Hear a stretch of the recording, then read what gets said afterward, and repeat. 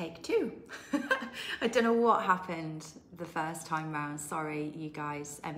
Someone started calling me, and normally I can just reject the call and that's the end of it. But it didn't happen quite like that, and it just kicked me off the live. So I'm so sorry. I was on a roll then as well. So let me know when you guys have got logged back in and you can hear me and you can see me, and I'll start again. Hey Kate, it wasn't actually a Facebook glitch, it was someone calling me. And normally you can just reject it and it goes off, but it didn't quite happen like that. So sorry guys. So okay, let me start again. Good morning, Claire. What I'd love to know, first of all, before we dive in to today. Hey Kerry, I'm glad you're back. Let me know that everyone's got, just type back, I'm back, when you're back, so I can get going again and know that I've got the people that really need to hear this morning. Hey Sean, you're back. Good morning, my love, again. Who else has managed to get back on? And I'll get started. Okay. Hey Vera, good morning. There's some other people logging in now that weren't here the first time. Good morning, Kathleen. How you doing? Hi, Renita, you're back. Okay, okay. We will carry on. We'll carry on. So as I was saying, sharing the journey as it happens, it takes an enormous amount of vulnerability and courage on my part. I'm not used to doing it like this. As I said, I'm used to sharing things when they're already done. Hey Amanda, like, yay guys, we've just hit this goal and this is how we did it and these are the lessons I learned along the way. But sharing as things happen, as they unfold in real time, is very different. Very, very different. So yeah, totally outside of my comfort zone. And what I want to share with you today is, morning Ariana, is just some things that have been unfolding for me over the last couple of days in the lead up to the big launch. Bigger than I've ever done before, more than I can even comprehend right now. As you can probably see, every time I think about it, I get this mixture of like nervous excitement in my chest. It's like a about to ride a roller coaster type feeling, because I just know the consequences of launching something like this big. Morning, Nicola, how you doing? And obviously video diary and the journey up to it is helping just, I hope, people that are on their own business journey come with me on mine and learn some of the things that I'm learning along the way, and some of the lessons that I thought I'd learned but are now having to learn at a deeper level. Who knows what I mean by that? You know, when you think, yeah, got that now, tick, I'll never make that mistake again, or I'll always remember that. And then before you know it, you're learning the same lesson because you've fallen into an old pattern, or who else can relate to that? Thank you, Nicola. That's really, really sweet of you. So we are 16 days out now from our live class on the 11th of February, where I announce what this big thing is that we've been working on, alongside a really epic training that we're currently behind the scenes putting together for you, which I'm really, really excited about as well, because this training, for the first time, it's not something that is like a step-by-step how-to guide. It's way less tangible than that and way more powerful, because it's a feeling that this live class, this space that I hold for you and I, and to get together, it's a feeling you go away with, like an unstoppable burn that just injects a whole new lease of life into you and your business. And it's a really special environment, experience that I'm putting together for you to announce the birth of this new movement. And the branding for it, it gives me chills. I shared it with the team yesterday, and I know they felt what I felt, because when you're creating something and visioning something of a vibration that's so strong and so powerful, and that energy is like imprinted onto that work, and anyone that receives it takes a piece of that, you know, it has an impact on their energetic vibration. And good morning, Tanja. And I saw that so evidently when I'm sharing this branding, my designer and I have just got this really powerful connection where I just speak like blah, blah, blah, blah, blah, blah, and I'm seeing this, and I'm seeing this, and I'm seeing this. And I think, oh God, how can she take that and make something from it? And she does. She nails it every time. It's like she just gets it. There's like this link between us that's just electric, and I can't wait for you to see it. I can't wait. The mission statement for it was channeled. There she is. The mission was channeled, and it just carries so much more meaning for me than anything I've ever done, ever. Like I didn't think that was possible. I didn't think that my work could have more meaning. It's like that old feeling of just when you think you can't go deeper, and then you go deeper than ever before. Like, the mission for this movement, for the launch, as I said to you before, you get my weird. I'm so glad someone does. As I said to you before, it doesn't come from the masculine, it doesn't come from logic, it doesn't come from thinking, it doesn't come from this'll work, people will love this because, like, it doesn't come from processes and strategic thinking. It comes from more of the feminine than I've ever used, more intuition, more divine guidance than it ever has. And that has just meant that I've had to trust and surrender on another level. And I don't know about you, who have I got on the call that's like on the live right now that's like a high achiever and finds themselves falling into a pattern of being a control freak? Just, where are all my control freaks at?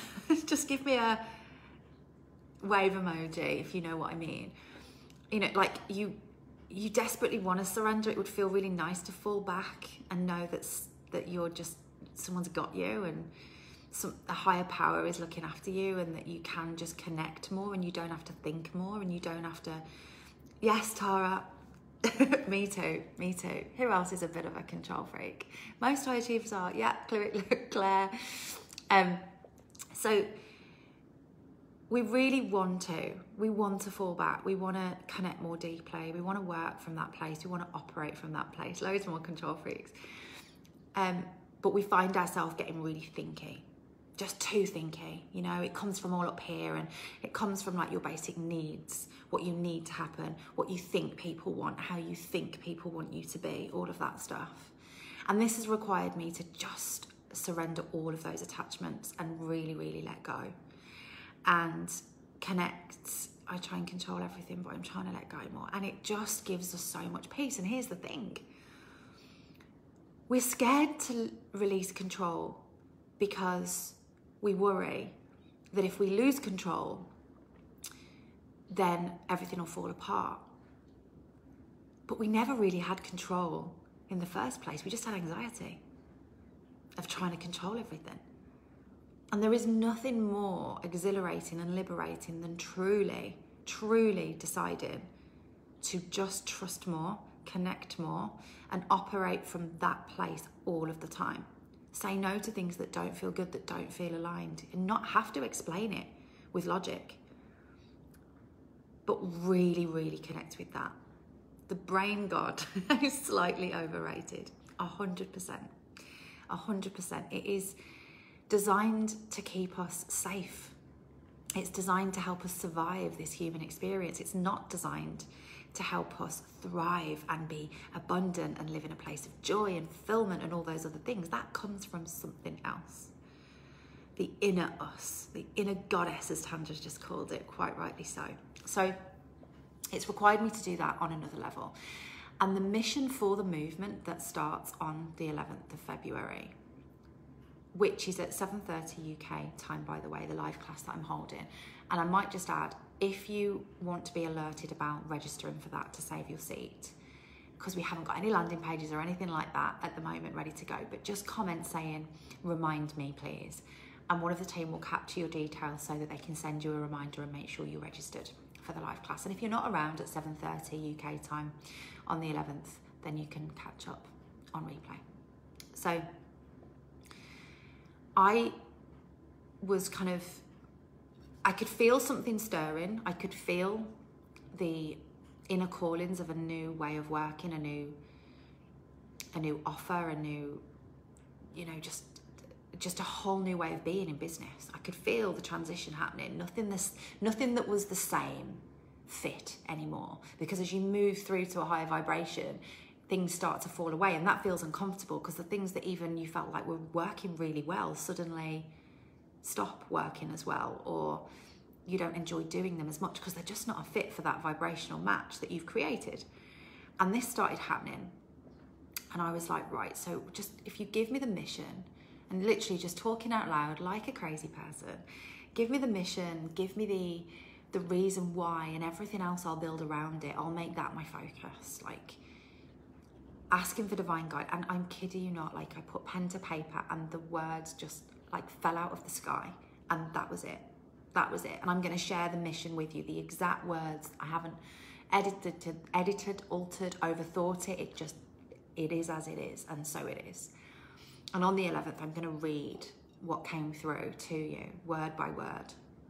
And you know, since that day, the mission has got me out of bed in the morning earlier than ever before, with a spring in my step and a sparkle in my eye that I don't think has ever been there like this. Like, honestly, I've always loved my work, you know. I've always got so much pleasure from helping the people I help, and I live a great life. It's not like I was miserable before, but this has just took on a whole new level of meaning. And it got me thinking about motivation, and the fact that people try so hard to stay motivated by goals, by stuff, by dream boards, vision boards, by materialistic needs, by maybe other people that they want to help, by lots of other things. But when you connect deeply to the reason that you are here, and the next chapter is given to you in such a powerful way, nothing matters. It doesn't matter what a troll says to you on the internet. It doesn't matter what a family or friend says, or that don't get your business or your vision, or nothing matters. Everything else, it just becomes insignificant. You will move out of a place called motivation. It's just a state of being. You don't need someone's, like, you can't stop. It becomes like an obsessive compulsion to just do what needs to be done, and it feels good. It doesn't come from a place of panic, fear. It comes from a place of love and wanting to do it, and excitement, and it just takes on a whole new meaning. I want that for every life that I touch in entrepreneurship, and that's what this webinar is going to be about, developing that inside of you. You don't need a why, you don't need a dream board, you don't need any of that stuff. And we're putting together an experience like no other on the 11th of February to help you feel that. And you don't have to feel certain and connected all of the time. You don't have to spend 100% of your life feeling high vibrational, on fire. Might not be realistic, let's face it, with hormones and PMT and, I don't know, kids that are playing up and all the other stuff that we have to contend with. It's okay to not be okay sometimes. But all you have to know is that I was certain when I was certain. When I felt it, I believed it with every fibre of my being, and I can draw on that certainty. I can draw on that belief in any given moment. And that's what matters, and that's what I'm really excited to help you create. Over the last 24 hours, it got me thinking about joy in our work. And two things happened over the last few days that made me just feel so sad. And so sad for the people that don't experience this, but so committed to being someone that has an impact in this area and that changes that. Because I'll tell you what happened, openly and honestly. And the first thing that happened was a few weeks ago, started to just put my feelers out for a new coach, a new mentor.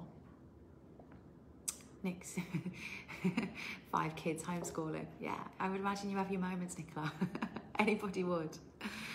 I was on a hunt for a new coach, a new mentor, someone that is the fullest expression of where I'm going next. So I wanted it to be someone that was operating a business at that $1 million a month level, that was operating in a really high touch way, like still all about people, still at the center of their business. Not everything's been automated or handed off to somebody else to do, but they're still very much, you know, working like this live with people. And that was really important to me. And I had kind of a list of things that were important. And one of the big things also was the feminine. I kind of got the masculine lockdown, like the processes, the strategy. That wasn't where my growth needed to come from this year. It needed to come from the things I've described to you: trusting more, surrendering more, connecting more. And I wanted to have that fierce feminine influence in my life. So I started to look around, and I came across this incredible woman who'd been in my life for a while, and I just hadn't noticed. It's funny, isn't it? They say that when the student's ready, the teacher appears. Well, that's exactly what happened. And my coffee's getting cold, so hope you don't mind, guys. So I found this powerhouse of a woman who I started to do probably what you always do when you're deciding whether somebody's a fit for you to learn from. You start having a bit of a silent stalk, right? So I started watching a few of her videos and reading a few of her posts and just kind of feeding into the energy of her and how she operates and her message, and is it aligned, and how does it make me feel? Do I feel better for being in her presence? Do I feel more unstoppable, more energetically aligned? And the answer was yes, yes, yes. And I then noticed on one of her posts that she tagged one of her private clients in the post. And it's a significant investment that I was about to make, $15,000 a month up front, a minimum of 3 months, so $45,000 US dollars up front to work with her privately. And I was gonna initially do that, and then because it's a new relationship, then potentially continue that for the year. So that was my plan. I knew the prices, I'd already got that information, and was about to book a call to have that conversation, and just happened to see this client had been tagged with an amazing milestone that she'd achieved in her business. So I decided to have a little nosy at her as well. You know, when you go down the rabbit hole on Facebook and you're like, oh, just browsing, and it's such a time hoover. It was totally pointless, because it doesn't matter what results somebody else is getting. It's not relevant to the results that I'm likely to receive. It's about my match with her and the work that I'm prepared to do and the value that I'm prepared to extract. So I wasn't looking to think, oh, what's possible? Because if it's possible for her, it's possible for me, or anything like that, but just curious. And obviously a bit of time on my hands. And here's what I found. So this woman that I decided was going to be my next mentor, who is amazing, by the way, incredible. She has a very particular way of doing things, and she's got a very particular presence about her on live videos. She's ridiculously herself and unique. She's unique because she's herself, totally authentic. She wears a hat in most of her lives, and it looks a bit like a witch's hat. I don't think it's a witch's hat, but it's shaped like a witch's hat. And she's got an unbelievable presence, and at the start of a video she goes, hello, hello, welcome. Good morning, and like she's saying hello to everybody in a very particular way, and then she'll say, if you're joining me today for the first time, pop in the comments and let me know that. And that's the way she talks, and she's captivating and calming and motivating all at the same time. And I love watching her videos. Very, very particular style. So you can almost see the depths of her soul in her eyes as she's talking. She is just so unfiltered and beautiful in every way. And I go and have a look at this client that she's been working with, and as I look at her profile, the first thing that catches my eye is a live video. And what really drew me to it was the fact that she's got a hat on. Different colour, but the same hat. And I thought, oh, that's interesting. So I hit the video because it piqued my interest. I thought, is she gonna do what she does? And I hit the video, and this girl, different face, different human, goes, hello, hello, welcome. And it was like, doo, it was like the Twilight Zone, like a clone. Now, I don't say this in judgment. I don't stand in judgment of any woman in business. I say that it wasn't a judgy feeling that I had when I watched this. It was a feeling of, oh, sadness for her, in that she's not been she's not been encouraged, and I don't mean by a mentor, by the way, I'm not saying that's her job, but she's not been guided to her own light. She's not been guided to go within and extract her own special magic or something that, yeah, and we do, Amanda, absolutely we do. And there's nothing wrong with modelling successful people, and there's nothing wrong with taking something that you think works and working on it to incorporate it into who you are. But we have to be so careful not to lose ourselves to that. And I didn't think too much about this, if I'm honest. I moved on quite quickly, but I distinctly remember feeling a bit of sadness, because I thought, oh, it would be so lovely if you knew your own power and you could show up in a way that, he calls you my girlfriend, that's so funny. You could show up in a way where we can see your soul in your eyes, your sparkle, your uniqueness, your special something. Because it didn't feel the same. It felt different. And even if I didn't know, I'd have known that something felt off, because people feel that energy. And then last night I watched a film on Netflix, a docu-film, and it's still on there now if you want to watch it. It's fascinating. It's about Jim Carrey. It's called Jim and Andy. And it's about the part he played in a film where he was cast to play a comedian from long ago who's now no longer with us. And he went so far into this part that he embodied him. He was constantly trying, of course, for his role as an actor to become him on screen in a really powerful way. And by the time he'd finished filming, he didn't know who he was anymore. Now, this might sound dramatic, but I see this all the time in the online space with people that have social media businesses that require them to be visible and do videos and show up. And I see it constantly. I see the evidence of people I've worked with, even people that have come to me for help, even people that I've been masterminded with. I see the evidence of this thread of people losing themselves. And there's a part, it's so sad, the docuseries at the end, because it's sad because at the end, Jim Carrey's talking about his experience as he is now.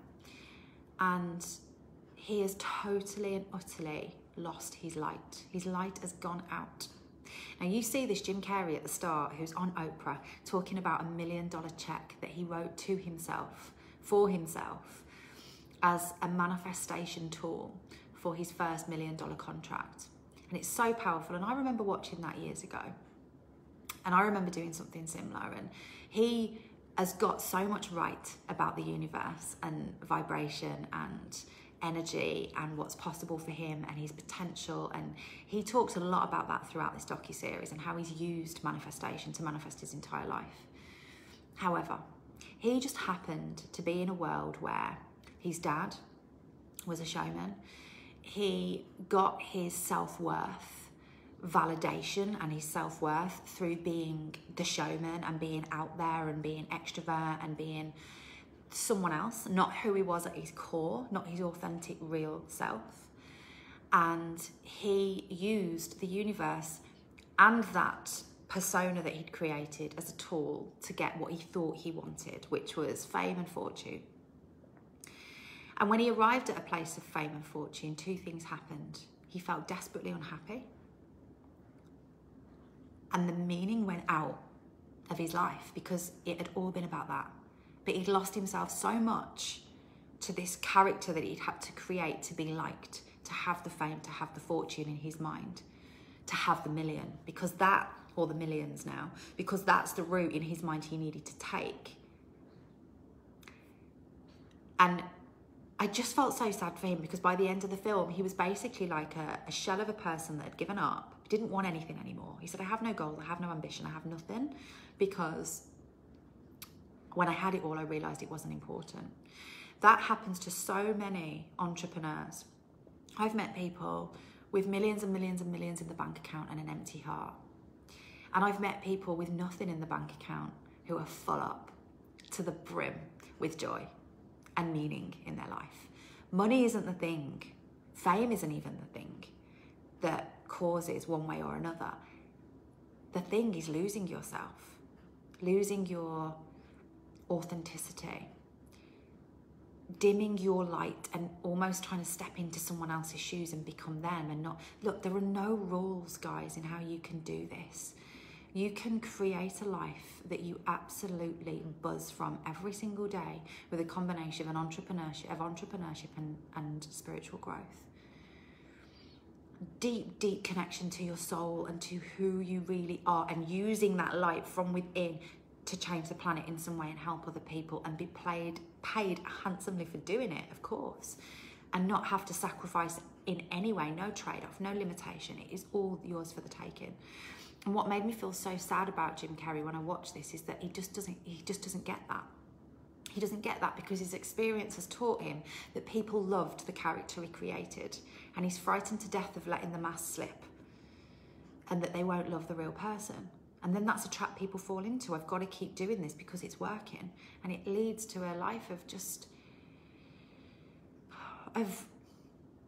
I guess going, and this is deep, but either giving up the character you've created and boldly becoming who you really are, and risking losing everything around you that's been built because of that character, peeling back the layers to the authentic self and knowing and trusting that it will be okay when you do, better than okay, better than it's ever been, or going to your deathbed in a suit, in a mask, and never really knowing what life might be like if you took it off.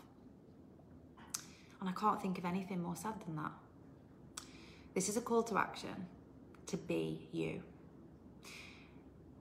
This is a call to action to take off the mask, go within, connect with who you are, minus all of the things you've been told you are, all of the ways people have interpreted who you are and then projected things back onto you, all the ways people have told you to change, be more of something, be less of something, stripping it all back and really connecting in with your soul and playing all out from that place. From that place. I commit to doing that so honestly and so deeply that just by, hopefully, just by being around me doing that, even though I'll get it wrong sometimes, even though I'll mess up, even though not everybody will love me, hopefully you'll draw on some of the courage to do that too. And this is going to be a big part of what I'm going to be sharing with you on the 11th of February when we do our live class together. A big part, because I'm going to be sharing parts of myself I've never shared with anybody other than my real kind of nearest and dearest. Stories I've never told publicly, experiences I've never shared. Because for me to lead a movement of people that live from this place, I have to live it wholly and truthfully. And that is my commitment to you. Deep, right, for a Tuesday morning. But look, if you haven't already, don't forget you can, although we haven't got landing pages and everything yet for the 11th of February, we will have shortly. If you want to be sent a reminder so that when we do have all of that together, you can get your place in the live class saved. And then just drop a comment saying, remind me please, and one of the team will get in touch and they'll jot your details down. And then as soon as we do have all the opt-in pages, you can be the first to know. Have a wonderful day. Speak to you soon.